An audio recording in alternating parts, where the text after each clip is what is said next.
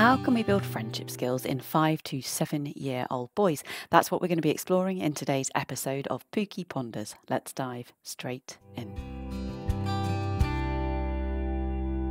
So in today's episode, we're going to be exploring the intricacies of friendship skills in 5 to 7-year-old boys. Obviously, lots of this will be applicable elsewhere, but they're our absolute target demographic today. So whether you're a parent, a teacher, or someone who is just simply passionate about nurturing young minds, then this episode is going to bring you some practical ideas, some food for thought, and support you in supporting the skills development that our 5 to 7-year-old boys need in order to help them nurture those lifelong connections and skills. So we're going to start off by thinking about structured play activities. Engaging in purposeful play is not just fun for children, it's a really vital part of their development. Structured play activities are going to provide a framework for our children to participate in cooperative, team-based experiences, fostering the growth of essential social skills. These activities act as building blocks, constructing a positive foundation for meaningful social interaction and positive friendship. So what might that look like in practice? So some things you could try: team building games. So incorporating team building games like the human knot, where you'd have a whole bunch of kids standing in a circle, linking their arms with someone from across the circle and then working together to untangle themselves. You could try collaborative art projects, where you're going to initiate kind of group art projects where the children are going to collectively create something like a mural or a collage to encourage some teamwork and shared creative expression. Or you can do things like take it outside and do an outdoor sports challenge, organising sort of sports teams type challenges. You might have like relay races or mini football games that's going to promote kind of teamwork and that element of friendly competition. There's a lot of other ways that you could introduce structured play, but never underestimate the power of play and structured play to help in the support of the skills that our children need, and particularly today where we're thinking about friendships. Next, we might think about teaching social skills, which again can, of course, be done through play, but explicitly teaching these social skills is crucial for the development of these positive interactions that we're looking for between our boys to enable those friendships to develop and to then persist. So we are maybe going to need, as their supporting adult, to discuss and actually practice those fundamental skills such as sharing and taking turns and expressing emotions and conversing as part of that friendship. We should never assume that these skills are just kind of inbuilt and that we're born with them. We're going to need to actively teach them, explore them, interrogate them, wonder what they're going to look like for the children in our care. So what's this going to look like in practice? This might look like role-playing scenarios, the old favourite. So you might engage children in role-playing scenarios where they can practice social skills in a fun and supportive environment. Make sure it feels non-judgmental, make sure it's okay to make mistakes and to explore, but fun role-playing type scenarios. This can also be done. You could equally like bring along the toys and do the role-playing between the different toys and have them talking to each other and thinking about how the conversation might happen, how we might do our turn-taking, maybe even think about a little bit of conflict resolution as well. We might explore these things also through social skills games. So we might use board games or online games that might focus on social skills and reinforce concepts like things like empathy, active listening and cooperation, those friendship skills that we're looking to support and grow in our children and young people. We can also look to notice where those skills are already happening in games that are already enjoyed and being played, as well as perhaps noticing where these skills come up in books we might be reading or TV shows that the child might be interested in. Or we can go really hardcore and actually have themed social skills lessons. So you would do something like integrating social skills lessons into themed activities, connecting the skills that we're looking to promote to real life situations that the children might encounter, and actually really explicitly do this as a full-on planned out lesson rather than little bits kind of here and there. These are skills that all of our children are going to need, and particularly if we're facing challenges with a particular group, with a particular class, teaching this as a whole and thinking all together about what are our boundaries in friendship, what skills do we need, what does that look like, let's practice it, let's have fun, let's create this non-judgmental approach and let's have a unified approach to it so we all know what our reference points are and what we think this should look like. It can make a really big difference. It can kind of press the reset button a little bit if you've got challenges within a group or within a class. The next idea that you might explore is the use of a buddy system. Again, buddies, mentors, coaching between peers is something that comes up often as ideas for me for different topics, and it can work really well here as well, where we're looking at these young friendships. So implementing a buddy system and pairing children up will actually offer mutual support between both children and creates that sense of security and individual friendship, which then can sort of work its way into perhaps a larger group. And again, particularly if we've got some sort of challenges going on within a larger group, being able to think, who are the individuals here who might need extra support for things to work here, or where are the challenges, and buddying them up, making sure that they're able to support and mentor each other, can then help them to integrate better within the whole group. And in terms of how we practically make that work, and a few little tips for this, it might be something that you're already doing, but having weekly buddy activities, making sure this isn't just a name. We've not just said, oh, this is the buddy, but we're actually going to really scaffold and support that. So you might assign weekly buddy activities where your pairs are going to engage in joint tasks, working together, maybe doing sort of problem solving, that sort of thing. And it's going to foster that deeper connection over time, really enable that relationship between these two people, so then they can become part of that whole group, but with this kind of sense of security and someone who's got their back, and a friendship I know I can rely on within it to help them within that. We can have buddy check-ins, so we can encourage buddy check-ins where our pairs are going to discuss their day. We might do this as a regular part of our daily routine, and they might share their experiences. This is going to kind of prompt open communication and friendship, and explore like this real important thing of friendship, that reciprocity, looking out for each other, care of self and care of others. And having it as part of your regular routine, it can be really short, can be a nice way to do things. And then another thing you might think about doing is having kind of buddy celebrations. So where you're going to recognize and celebrate positive buddy interaction. So where you see it working well, the behavior and the attitudes which you're hoping to promote, when you see that, let's celebrate it and really reinforce the importance of supportive friendships. And within those buddy pairs, they can celebrate each other. They can be encouraged to notice, to recognize, to compliment, to praise, to enjoy when their buddy does something that makes them feel good as a friend, to really help promote those positive behaviours within that pairing. Another perennial favourite comes up as the next idea, which is social stories. So social stories are narratives that are going to illustrate positive social behaviours in this context and highlight the benefits of friendship and aid our children in understanding and internalising these concepts. So we're using these social stories as a kind of scaffold for the behaviours, the attitudes that we're hoping to promote and develop. So this is in practice going to look like things like interactive storytelling. We might create interactive storytelling sessions where the children are going to actively participate in the narrative, discussing the characters' choices and their implications on friendships. So going that one step further with these social stories, we might encourage artistic expression, having our children create social stories of their own through drawings or doing little skits and plays, or through role play, and encouraging creativity and personal connection to the concepts there. And we might have storytime reflections. Reflections always a really powerful activity, and some people kind of think this needs to come later on, but even very young children are very capable of this sort of reflective type practice, and it's a great skill to embed from really early on. So we might follow up those social stories with age and stage appropriate reflective discussions that are going to allow the children to share their thoughts and relate the stories to their own experiences. Another important element that we're going to need to think about as we're developing the friendship skills in our young boys is emotion recognition. So we're never too young to start learning to name, so we can tame our emotions. And within friendships, learning to understand how other people are thinking and feeling is one of the bits that can prove really challenging. Learning to read the minds of others. I still find it really hard as an adult. And so teaching children to begin to recognise and express their emotions as a starting point is going to be really crucial.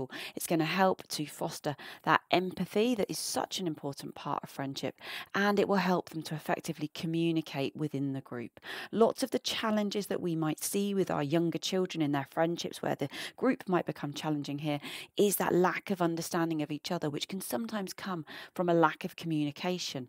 If I've been made to feel angry because of something that a friend has done, but I haven't been able to name that, to articulate that, to share that, to communicate that within the group, it's going to be very difficult for my friend not to continue to do the thing that's making me feel that anger. And so learning to name those things, learning to be able to share them, to express them, to explore them and be curious about them is really fundamental in enabling these friendships to work over time. So things that we can do to help with this, which starts with helping our children to recognize and name their own emotions, their own feelings. We might introduce emotion chart type activities. So emotion charts where a child can point to or mark how they're feeling at different times, which is going to encourage that emotional awareness. We might equally give them colors that represent different emotions, or just a number on a scale of 1 to 10 as they think each morning. Let's all just have a think at the moment. Where are we right now on our 1 to 10? And we give that some context where 1 is feeling very, very worried or stressed or anxious or angry, or some of those difficult feelings that can feel a bit challenging for us. And 10 is absolutely having the best day that I ever had. Where are we today? And let's have a little think about that and what might help with that and what's caused that, and getting really curious about these things are some of our next steps. But just at the beginning, be able to point, being able to give it a number, being able to choose a colour, or perhaps pick an animal, whatever works in terms of representing what we're feeling here. Those feeling words, those emotion words, also very important. Children are never too young to be adding to their emotional vocabulary, and you can expand it as big as feels appropriate for the child. Every time they learn a new emotion word, that's a new tool in their toolbox. Being able to tell someone how I feel is incredibly powerful. So being able to give children those words and explore with them what that word means, how that feels for them, how it might feel for other people. What does it feel like in their body? What sorts of things make that happen? These are all really powerful things that will enable our children to become more emotionally literate, which in turn enables them to be a better friend. They can better communicate their emotions. They're more able to empathise with the emotions of others over time. We can also do things like playing emotion charades, which can be great fun, and more organising a game of emotion charades where the children might act out different emotions is going to help them to recognise what these things might look like in other people, and also think about what they feel like in themselves. And then finally, again, going back to the idea of a bit more reflection, we might keep things like feelings journals where our children might draw or write about their emotions, their feelings, their experiences, and create a bit of a personal connection with how they are feeling and that emotional expression. Another place that can work really well as a safe space within our classrooms and our teaching environments to explore friendships and friendship skills and so on is our circle time discussions. So we can use these discussions to create a really supportive environment for children to share their thoughts and their experiences, both positive and, as long as we appropriately scaffold it, the more negative and challenging ones as well. And that's going to foster communication skills and also that sense of community within the group, within the class, which can really help us to recognise early where there might be challenges within our larger friendship groups, and also to explore what we can do next to problem solve together. And this puts everyone on the same team. When we do this in circle time, facilitated by a supporting adult, then when problems do arise and we're able to tackle them in a neutral, kind, caring, problem solving type environment, then we're often able to overcome issues and barriers before they escalate, where these friendships can get a little bit more explosive sometimes when the kids try and sort it out themselves out on the playground.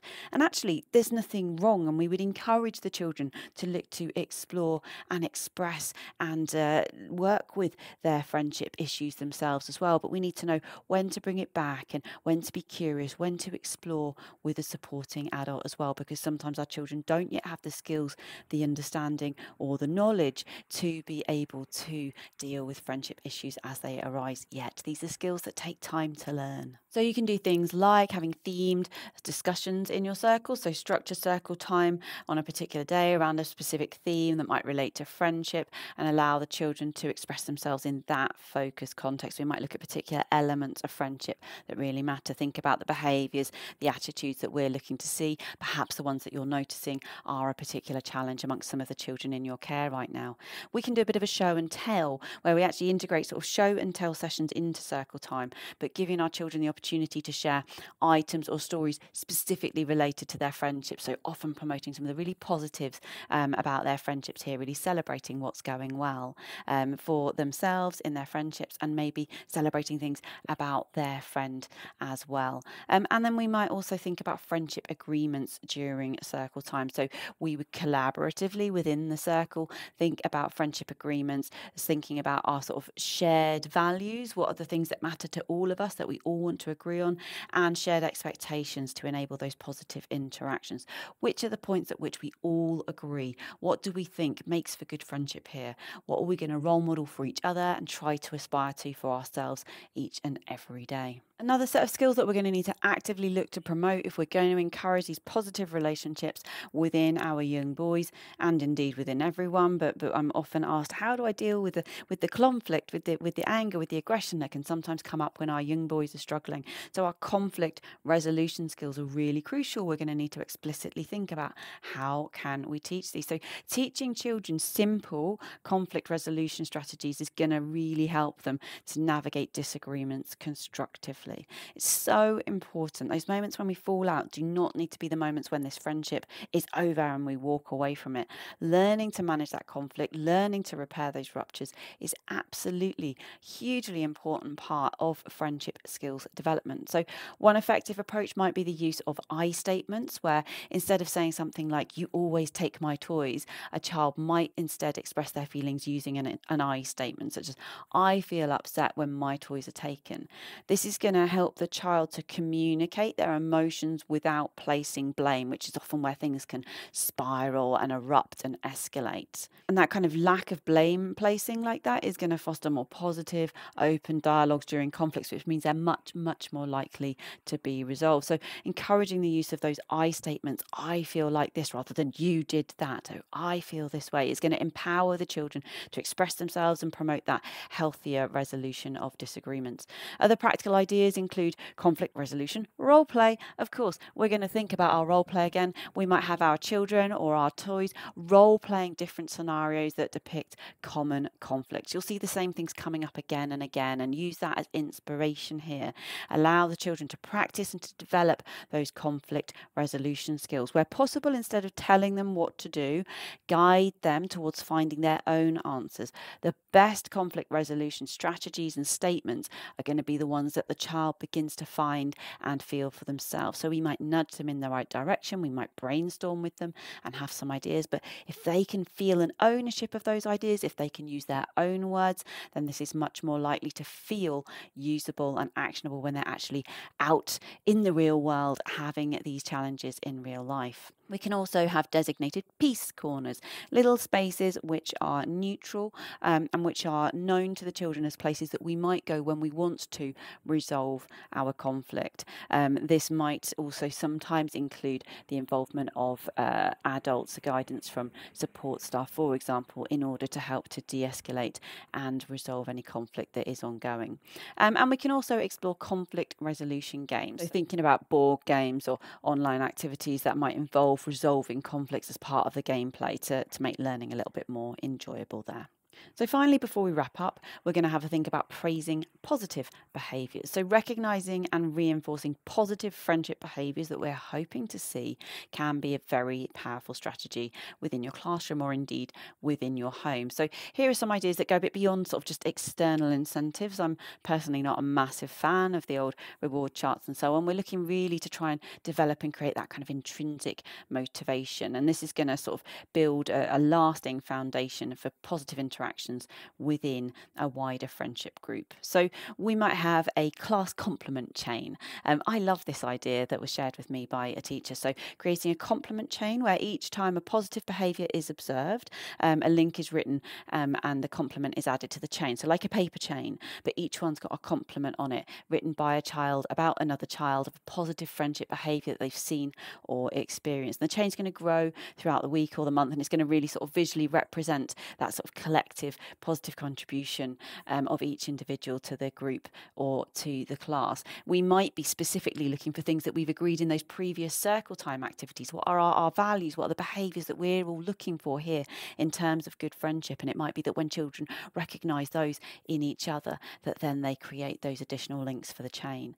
Friendship circle time we'd already sort of discussed, but here we might actually sort of dedicate a portion of circle time to friendship spotlight or something like that, and enable individuals to be recognised specifically for those positive social behaviours. So this might come from other children or it might come from the adults in the room as well. And that would include things like highlighting, I don't know, sharing or helping others or showing kindness. Just recognizing and celebrating the positives that we're seeing in each other.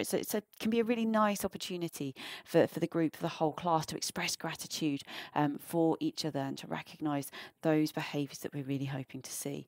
And then back to an idea that was mentioned earlier, but kind of creating a collaborative art mural, but giving it a particular spin or a theme. So initiating some sort of collaborative art project where every child is going to contribute to that mural or to that collage, highlighting specifically the positive behaviours that we all hope as a friend to see from our friends and in ourselves. And this could be like an ongoing project that's going to happen over time and would serve as a bit of a collective visual reminder of the efforts that everyone in the class, in the group, is going to try and sort of support and maintain those positive behaviours and environment for friendship to flourish. Okay, so we've rattled through the world of friendship for 5 to 7 year old boys and perhaps many others as well. If you're not particularly thinking about your young boys, I hope there were things in here, but I was thinking really just to try and dip into some of the areas that people have told me they found challenge when we've got our young boys who might be struggling in their friendships and in their groups, and hopefully some practical tools in there for you to take away and to give a go. As we wrap up this episode of Pookie Ponders, just remember these friendships, even in very young children, they are the building blocks for a future where our young hearts, those little hearts, are going to not only just navigate but also like really thrive in the complex sea of social interactions. These are skills and strategies that will last a lifetime. So it really is worth that bit of kind of focused attention now when our children are very young. I hope that there were some helpful ideas in here for you. If you liked what you heard today, then please subscribe and please share my work, this and other things. You can support my work further, should you wish to, by joining me over on Patreon, where you get early access to all my resources and the chance to influence what I work on next. Today's episode was a direct request from one of my Patreons, in fact. Or you can invite me to speak at your next event or in your setting, either virtually or face-to-face. Thank you so much for listening and for everything that you are doing for the children and young people in your care each and every day. This has been Pookie Ponders with me, Pookie Knightsmith. Until next time, stay curious, stay compassionate, and keep pondering. Over and